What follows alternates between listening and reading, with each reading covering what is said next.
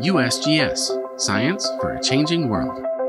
Landsat's 10 millionth scene. Image of the week. Landsat 7 had the honor of acquiring the satellite program's 10 millionth scene in November 2021.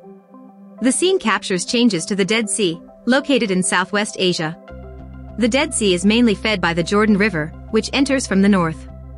However, the water level of the Dead Sea has been falling due to irrigation projects and water use upstream. The Dead Sea has no outlet, so the only way water exits is by evaporation. When the water evaporates, it leaves behind dissolved minerals, making the water even saltier. This series of images of the Dead Sea reveals one of Landsat's biggest strengths, its nearly 50-year record of continuous data. Landsats 8 and 9 together will acquire around 1,500 satellite scenes per day, a pace higher than at any other time in Landsat's history.